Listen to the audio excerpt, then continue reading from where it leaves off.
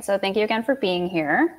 Yeah. Go ahead and tell us a little bit about yourself, your artistic background, and about Zine Fest. Yeah.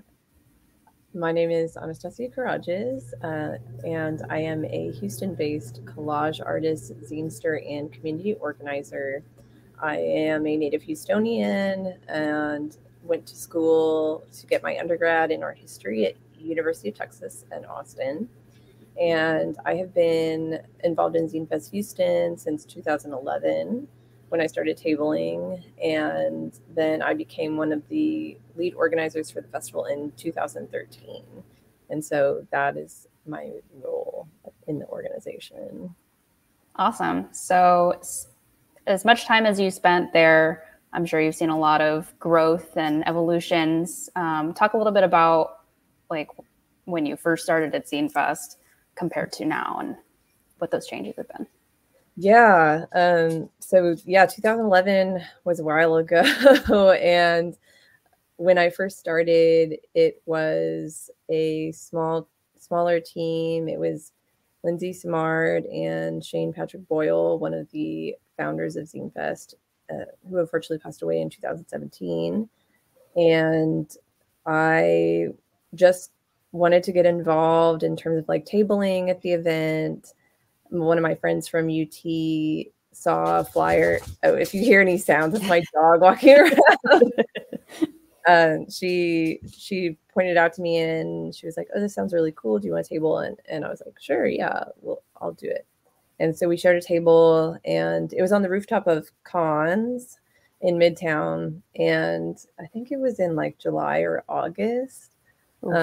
But yeah, somehow we were out there, and it went into the evening time, and it was I'm trying to remember how many people that were tabling there. I think it was like 30 or so. And then, I mean, over the years since I've been involved, it's just grown so much. Uh, Mostly, I mean, zines have become really popular. Yeah. And now we have like 80 plus, 90 plus vendors Wow. who table at the fest. And we get, I mean, at least like 100 applications. So we don't really turn anyone away. Yeah. It's just grown a lot. Yeah, and so with the growth of just the vendors, I'm sure you've also had to grow in like team size and venue size and things like that. Can you talk a little bit more about that? Yeah. So the first one that I was at was at Cons, and then the second one was at Super Happy Funland. That was in 2012.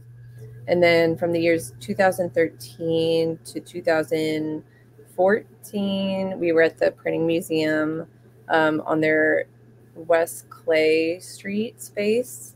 And we outgrew that space. And so from 2015 to 2018 or 19, we were at Lawndale Art Center. And that was a really good space for a little bit.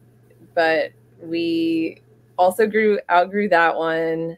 And so what we were looking for in our next phase is just like a big open space. And luckily the Orange Show has a warehouse space and it's open air. So, after COVID, we realized that, we want people to be comfortable and safe.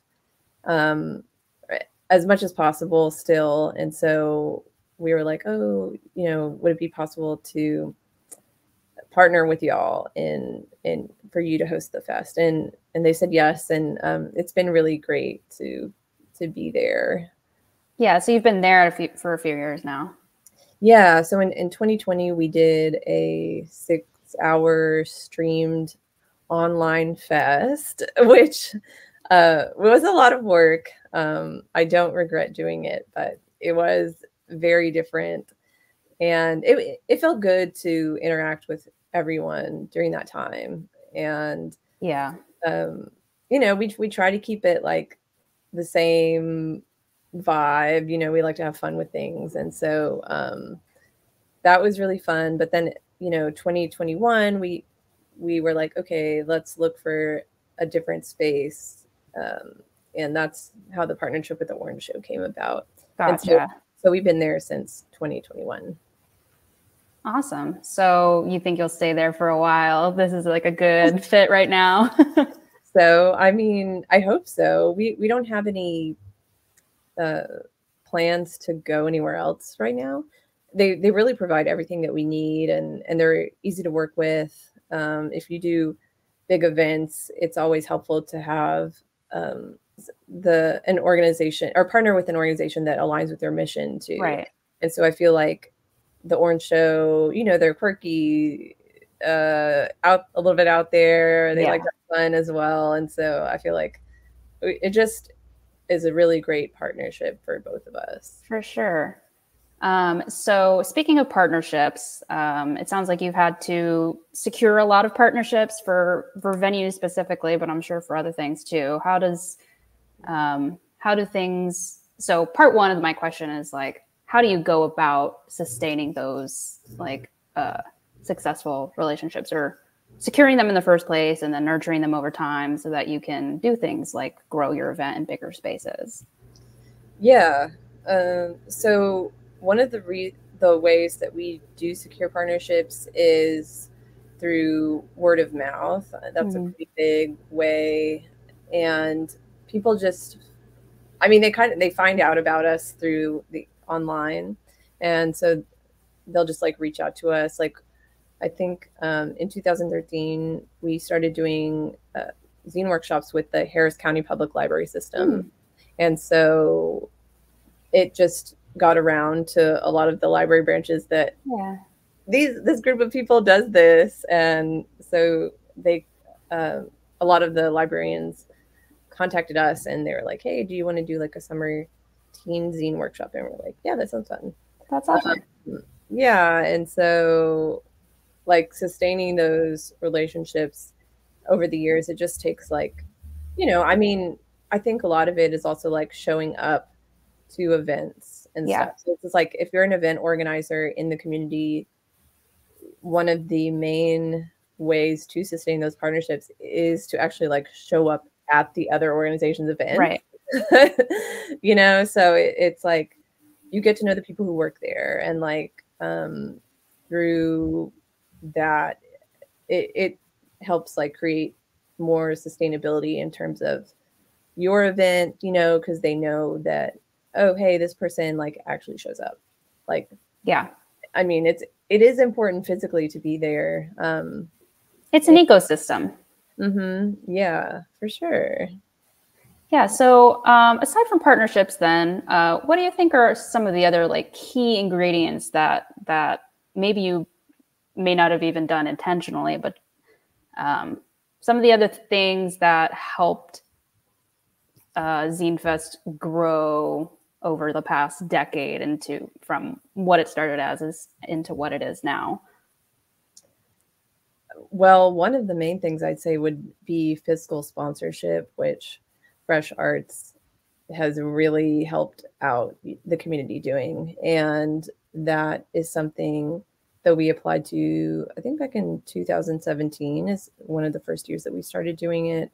And from that, we've really been able to grow and offer our artists competitive pay rates, and so that's something that like we have always wanted to do, but just like didn't have the resources to do. And that's been a really like a game changer, really. We've been able to keep our table costs low. Ours is one of the lowest still. I mean, we haven't really changed the price. It's $30 for a full table and $15 for a half table. And fortunately, we're able to keep it. We've been able to keep it at that price for many years. And through getting grants through like Houston Arts Alliance, we're able to continue to do that. Gotcha. Yeah. So when you say using the fiscal sponsorship program, you mean primarily for grant funding?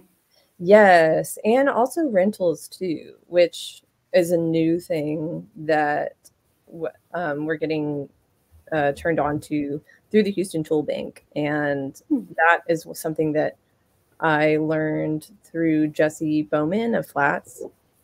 And she was like, oh, we can apply for rentals through the Houston Tool Bank under the fiscal sponsorship program. And that's been really helpful too. Because like, you know, if you're doing events, you have to think about different rental companies. And, you know, there's kind of a monopoly here in Houston, but things like the Houston Tool Bank really help out smaller organizations and other people doing events that, you know, wouldn't be able to rent from like a bigger company because their costs are really high. Yeah. What kind of things were you guys doing before you got fiscal sponsorship? Like for somebody who's kind of starting at that starting place and wants to do a big event, rent things, doesn't have access to the things you have access through the fiscal sponsorship program. Do you have any advice on that? Yeah. So those were the days when we did our own fundraiser. Right. And we basically, if you've thrown a party, I would kind of look at it that way. So like, you know, what do people do at parties? I mean, they enjoy music, they enjoy food and drinks. You've got to find a space. I think that's one of the most important things is to like think about where you want to host this potential event. I mean, if it's for the purpose of raising money, you know, it's like, what kinds of things are going to be a deterrent to someone coming to this? Like, is there going to be parking? Like, is the parking easy? Is there an ADA accessible ramp? You know, it's like that's also really important too, having accessibility for all types of people. And then if someone doesn't want to come because of X, Y, and Z, like, do you have other options that people will be able to donate to you? You can do like an online donation platform as well. We've done GoFundMe's, and that's pretty easy to set up, actually. And so you actually don't need a physical space for that, but you can like built in like some alternative like experiences, I guess. So that would be like another way to go about, you know, finding access to things. Like if you need to raise money for your event space, like, you know, maybe set up a GoFundMe and then just like go from there, you know? Yeah. And as a creative person or group of people, like you can come up with ways that like things that people will want to give you money for. Like people have Patreon accounts, people have digital products. So getting that fundraising going, building those partnerships, finding the space, building from there. So we talked about things that have helped you grow. What about things that have challenged your growth? COVID probably being one of them. You guys were able to overcome that through hosting a virtual event. What are some other potential obstacles or challenges that someone in the beginning phases might run into, or that you guys ran into? I would say I mean, finding a space is actually one of the biggest challenges. Yeah, we still face that challenge constantly. So it's, I think like if you don't have a space, it just makes everything such a challenge. Another challenge I would say would be like capacity of the organizing team. So that's kind of gone through phases, and right now we have a stronger amount of people, like a bigger amount of people. But some of our capacity is lower now. You know, I mean, people go through changes in life, you know, people have kids, you know, job changes, family, other obligations. And, you know, I think when it comes to doing events, sometimes people who don't organize events maybe forget that we're also human and it's not our full-time job to do.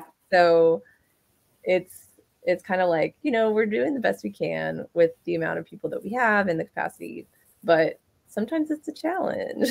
Yeah, absolutely. I've definitely been on that side myself where it's like you want to put on the best event possible, but you've only got so many people. You've only got so much money to pay these people. Yeah. Do you have any full-time members on your team? I guess in the terms of like, yes, full-time would be like 5 right now. Okay. But and that's like, the core organizing team. Yeah. And so outside of that, we do have a lot of like volunteers that we contact the day of mostly. Yeah. Volunteers are huge, I bet, for you guys. Yeah. I mean, we always tend to, you always need more volunteers than you think you will need. That is what I will say. Yeah. So obviously the fest happens once a year, right? Mm-hmm. And so what are some of you talked a little bit about like doing workshops at the library. Are there other things you guys do throughout the year outside of just the festival to keep kind of the organization going? Yeah, so we do a annual compilation, and we've been doing that since 2012. I think Lindsay was the one who started that, and we kept going with it. And so each year we'll put out a call for submissions, and we usually have it in line with the theme. And so then we'll have like a release party kind of leading up to the fest. We've been having it at Axelrad for a couple of years now. And so we have the compilation release, and then we'll do like some fun activity like bingo to get people engaged and have prizes. And so it's just like a mini gathering, like a little celebration of zine people, and anyone who's submitted to the comp can come and like get their free copy. So that's a fun event. The other one we do is Comics Gauntlet, which we tried to do this year, but the rain, storms didn't let us have it this year. So when we usually have that, it's a 24-hour Comics Day inspired event where we have seven artists do a 7-page comic in 7 hours. And so the artists will draw during the day, and then in the evening we'll take those pages and we'll get it printed up, assemble the book, zine rather, and then we'll have a release party for that, and then we'll have like display the artwork on the walls and have that event too. So ideally that's usually in the spring, and then when we open registration in the summertime, it's kind of like gearing up for the zine season in the fall. Yeah, gotcha. That's awesome. So aside from the main event, if you will, there's a series of other events, and leading up to those, there's like ways that you're engaging artists in the community. Mm-hmm. And so I'm sure that helps a lot with like attendance to the main event. Yeah. Whenever we partner with an organization for something, we'll tell them about the festival, or, whenever one of the organizers is out tabling, like an informational type event, we'll have flyers about the fest. And this year we're going to do a couple of workshops in partnership with the Orange Show leading up to the fest. And so those will be other ways to get the word out about the main event in November. So main event coming up in November. Can you talk about, so using Zine Fest 2024 as an example, mm-hmm. walk us through some of the key steps in the event planning process? Yes. Okay. Well, I'm gonna go from backwards. So after we take a break after the last fest, so December is kind of like our downtime. Sure. And then January comes around, we're like, okay, maybe we should start thinking about this year's theme or artist. And, February, we're like, okay, now we have to get started.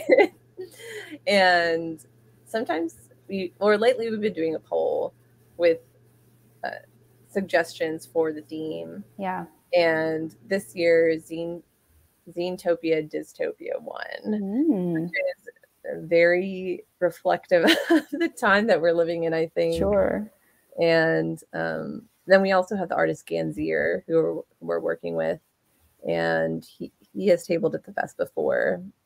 He's very politically minded and a socially conscious artist. So I think that the pairing with the team worked really well.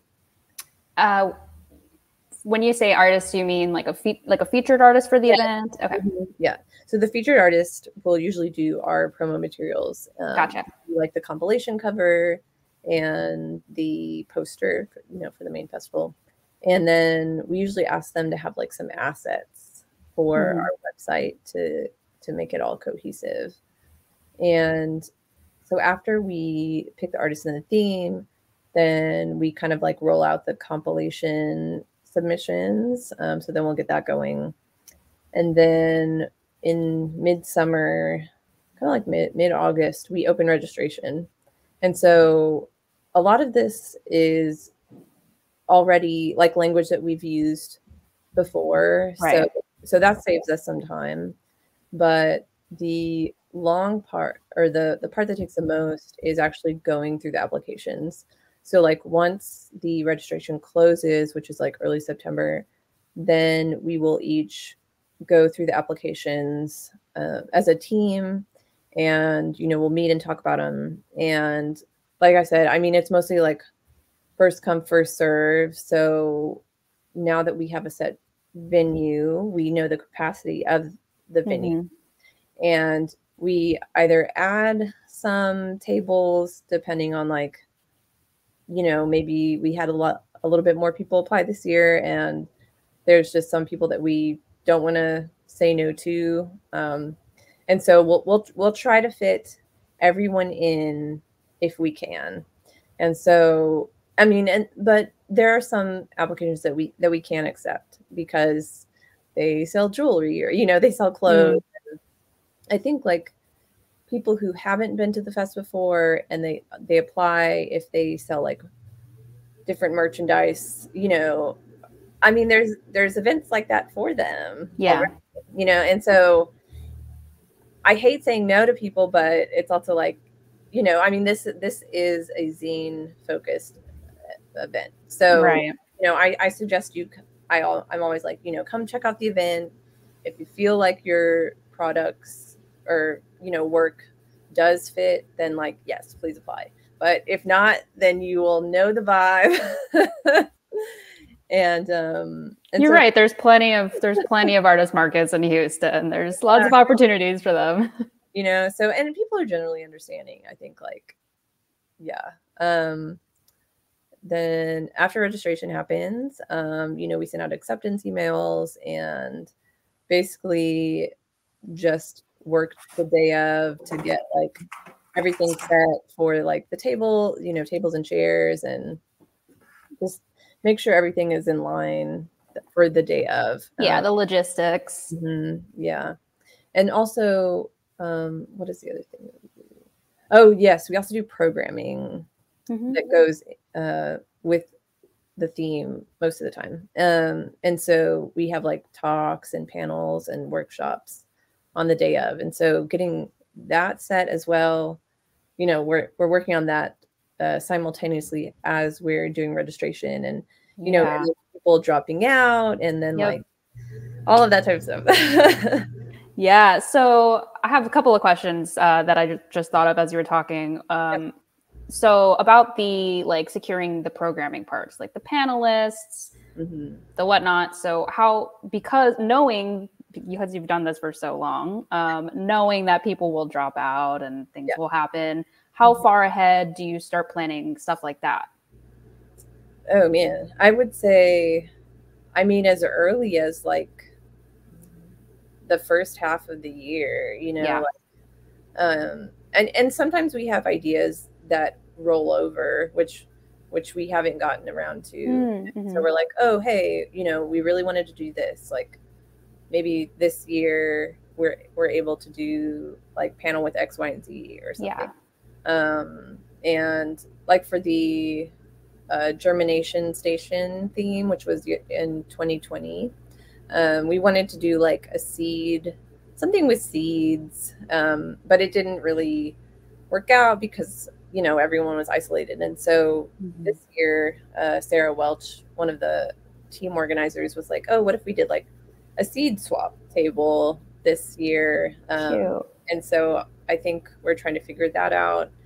And so it's just like having things in the rotation, but also, coming up with programming as soon as we can. Sometimes it doesn't fall together until like the last minute, because as much as people try to plan, there are just like sometimes it doesn't happen. Yeah. And so like as an event organizer, you have to be flexible when things don't happen. And so it's like, what do you do with that? It's so you have to just like go with the flow sometimes. Absolutely. Being flexible, being patient, giving yourself some grace. But again, sometimes like at the last minute, you're still scrambling. It'd be like that. Yes, it does. So you talked a little bit about your planning process for Zine Fest 2024, but that's given that you've done this a bunch of times. When you think back to the very beginning, what's some advice for somebody who's like just starting? Maybe this is their first first event they're trying to do. What are like the first steps you would consider? Are they the same as the ones that you guys still do today? Also, what are some little maybe obstacles you would advise them to look out for, or resources you can advise them to look into? Yeah, I would say that if you're just starting out doing events and you want to like grow it, information gathering is a really good resource, an important maybe overlooked one, actually. Like informational interviews, I think are really good if there's an event that you admire and you are looking to do something like that yourself. I would reach out to the organizer and be like, hey, can I pick your brain about this? And offer to buy them coffee, like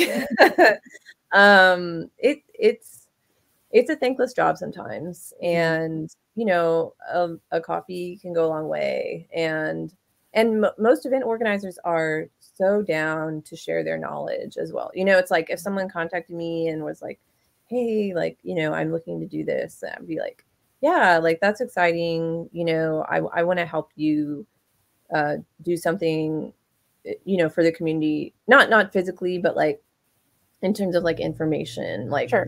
Yeah, you want to do this thing and I don't have to organize it. Okay, go forth and do it. But I'll try to help you as much as I can. And so that would be a really good thing to do. Attending events is probably another good way to see kind of the structure of what's out there. Cause like, there's all types of spaces like breweries, other nonprofits, parks. Those are underutilized. And I would say that maybe doing it like the off season when it's like not as rainy or hot would be really good for that. Or looking for something with like covering is always a good way to go. Yeah. Consider your location. Consider that we're in Houston and things are going to get crazy. Considering location is very key. I think, informational interviews is like really That's a good one. Yeah, that's something that like not everybody would think of. Yeah, think of something that you already like. Go there, talk to the people, figure out, you know, because if you're starting from square one, like you can only Google so much. Like, how much does this cost? How do I secure this thing? How do I, you know, talk to the people who are doing it? Yeah, and yes, preferably not while they're at the event. Yeah. Because again, it's like you're running around that day. Being at the event is just like a whirlwind in itself. It's like, you know, I mean, again, I'm going to use the analogy of a party. It's like you're throwing a big party. It's like, you know, your friends are there. You're like attendees. Like in terms of myself, my family is always at the Zine Fest Houston. So it's like, you know, they're there all the time. So it's like my family is there. And you're busy. Yeah, you're busy. So talking to someone like outside of the event is a plus. So we talked a little bit on funding already. Talked about how fiscal sponsorship has helped you guys secure grants. We've talked about how if you're just starting out, some of that grassroots fundraising is helpful. One thing we didn't mention though that I want to touch on is sponsorships. So partnerships, yes, but also sometimes you need somebody to give you money. You need somebody to, space is great, but can you sponsor food and beverage? Can you sponsor this and that? Have you guys had experiences with that? Yes, we have. We have been in this, you know, event organizing festival business for a long time. And so we've gotten to know the people who work at the breweries and, you know, food trucks. It's really great to have another rotation of like food trucks too, if you're looking to add that component to an event. And then also like reaching out to other like similar events to get ideas like where to find sponsors. So for example, Sarah Welch, I think she had attended Denver Zine Fest, she and her partner James from Mystic Multiples, and they got a donation. The Denver Zine Fest got a donation from Liquid Death. This was like a sparkling water brand. And so she brought that back and was like, hey, like, what if we reach out to them? And because that was like something that she enjoyed at that fest. And, you know, luckily we were able to get a donation from them. And so it's just, you know, finding like just being really observant and seeing like, oh, this fest has this idea, you know, it's like what can we do that's similar, or, you know, try to fit that in. And you know, maybe they don't have that brand here, but they have we have Topo Chico. They're always down to sponsor and give donations. So I would say like Topo Chico is a really good one. St. Arnold's is another good supporter of the community. They have a lot of different events. But, you know, if they're too busy or, you know, if they don't have the capacity, then I would say maybe like reaching out to a mid-sized brewery would be good, like Equal Parts. They're always down to host events too. They're like a really great community supporter as well. Yeah, I know Bad Astronaut's another one that does a lot of arts events. Yeah. Typically local businesses are down to support local organizations, right? Yeah, that's a really good, like keeping it local is always going to be like the best. And do you have any tips for that securing sponsorship process? Like, is it as simple as just going like, hey, I'm doing a thing. Can you help me out? Sometimes, yeah. You know, I mean, like, if it's, yeah, I would say when reaching out to sponsors, you want to include like a personal detail that would make you stand out from the rest of people. You know, everyone's out here trying to get free stuff. Like, maybe you put in there that like you would go there every Sunday with your grandma, or you know, like this beverage, and you know, it brings back memories or something. Just, you know, so you're not. It is a cold sometimes you can't get around doing like a cold ask, but if you either calling them on the phone or like sending an email, like try to include something that's like, hey, like I know the product and I'm not just asking for a favor. Yeah. A little bit of a personal human connection. Yeah. And I tend to I prefer talking to people on the phone. You know, if you send someone an email and you're like emailing them maybe like the third time, and it's just like easier to put, like if you hear a human voice on the phone, then it's like, okay, you're not a robot just like sending me. Absolutely.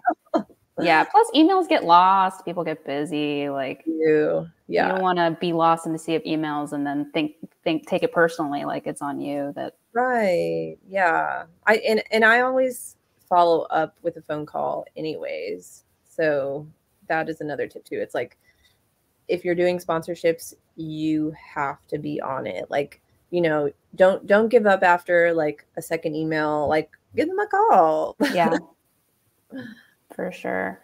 Yeah. All right. So last big question here. Looking back on your time at Zine Fest, what do you think has been the most rewarding aspect of organizing the festival? Or some kind of a happy success story you can share? Yeah.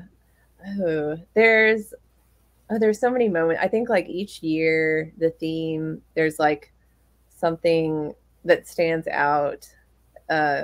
Whether it's like the wrestling match we had at Lawndale outside.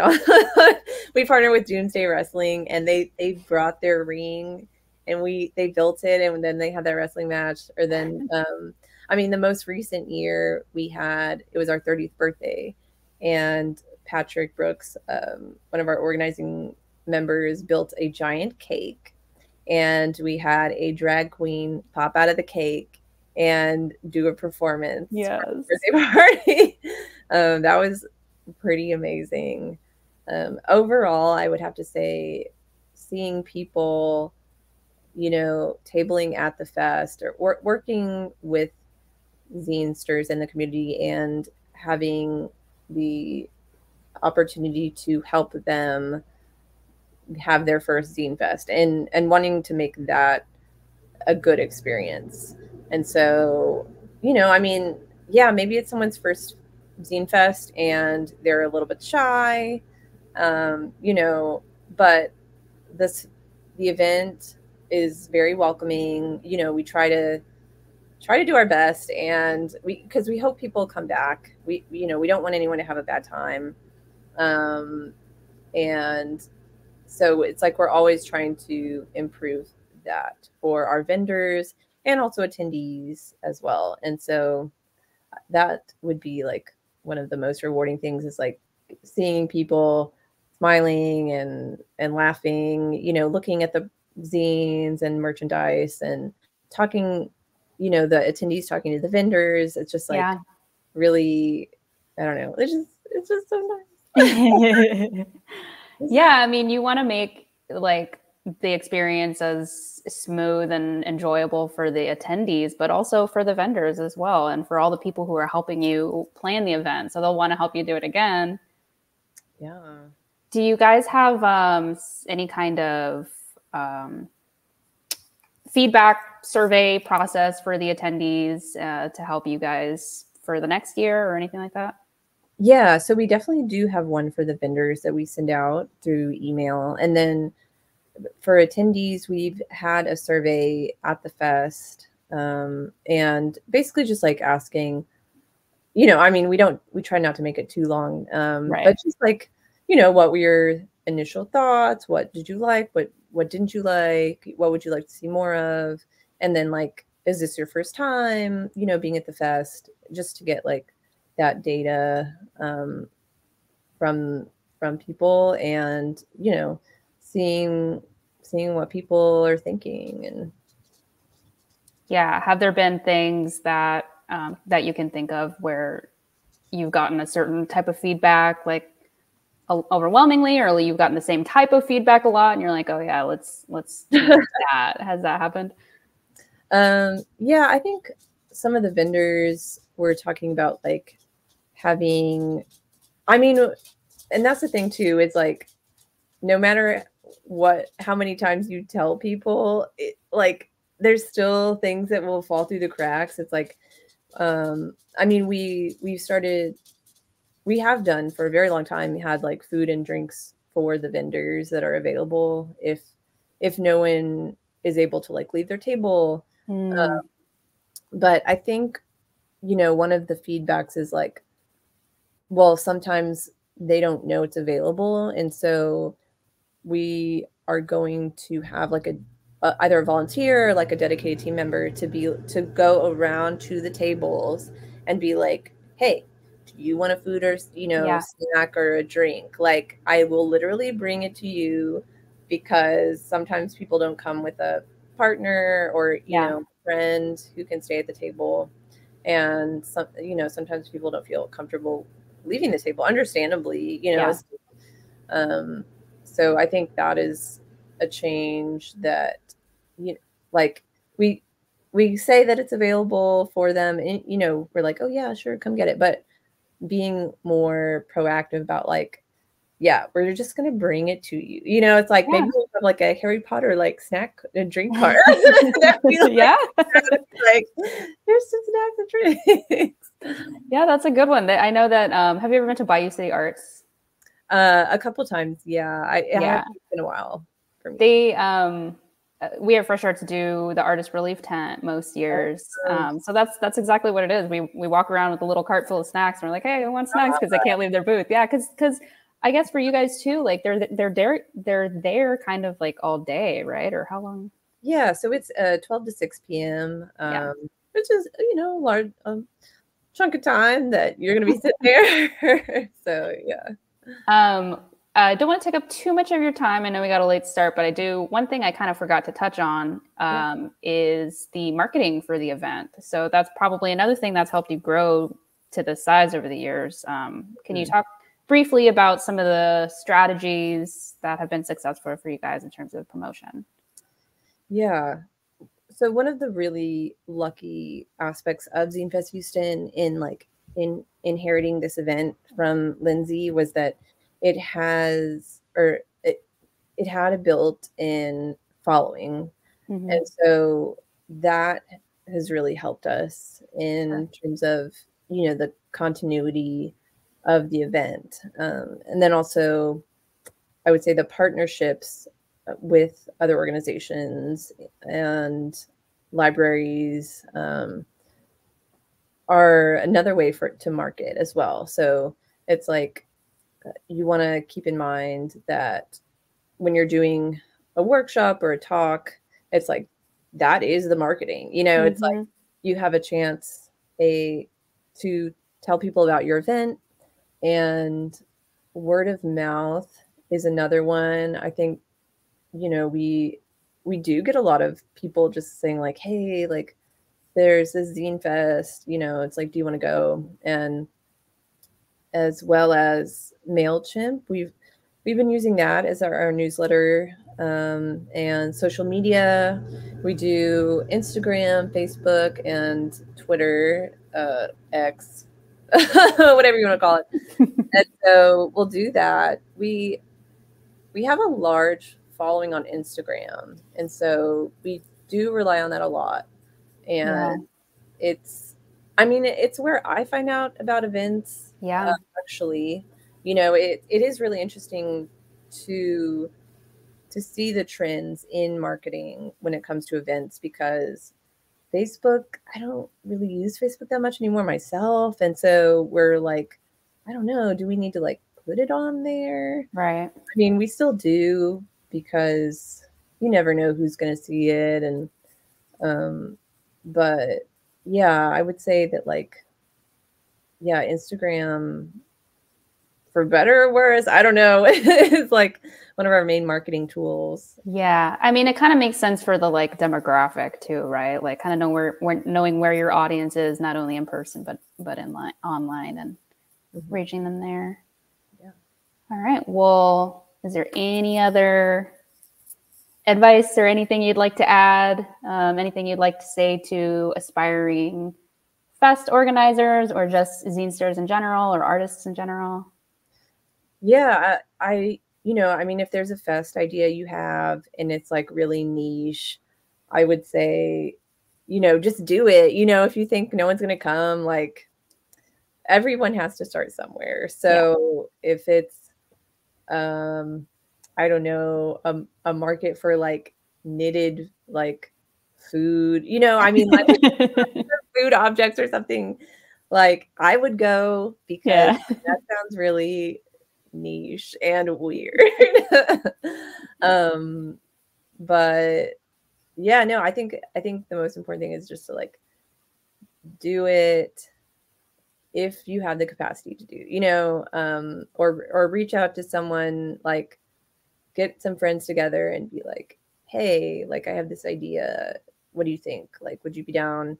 And it doesn't have to be that, like, you know far, it doesn't have to be far reaching. If you have it at a local coffee shop, like Yeah. I would say like start small and then maybe grow from there. If in It doesn't have to be for that long too, 3 hours at most, you know. But yeah. Yeah, no matter how niche it is, there's people out there that are interested in it. So even if your friends aren't down, like someone someone on the internet that you meet will be down. Oh, for sure. Yeah, there's all kinds of things out there. Speaking of which, I learned recently that you're also the organizer of Scissors of Texas. Is that correct? Oh, yes, I am. Yeah, that's awesome. I go to Autumn's glue stick mafia meetups all the time. Oh, okay. So I haven't been to Scissors of Texas yet, but I'll have to check it out now that I know that you're the one doing it. Yeah. Well, I went to the most recent glue stick mafia. Oh, did you? There. At Wonder? Uh-huh. Oh, I was there. And I was like in the front room. Okay, I was like way in the back. Okay, good to know. Yeah. Well, I'll probably catch you at the next one then. But yeah. Thanks again for all of your time and wisdom. And where can people find you and your work or get involved? So my collage work is, I post a lot of it on Instagram at k.llages, which is collages. My last name's Kirages, so it rhymes with collages. And so if you just search that, my Instagram or website will come up. And for Zine Fest, if you want to search for us, we're at Zine Fest on Facebook, Instagram, and Twitter. And just send us an email or a DM and say like, hey, I want to get involved. We're always looking for organizing team members, but it is a commitment, so like if you want to be on the organizing team, just know that we do have regular meetings when it's like during fest season. Yeah. But if you want to just volunteer for the day of, like, we would love to have you as well. Awesome. Well, thanks again. It was great meeting you. Yeah, you too. Thank you so much. Have a good one. You too.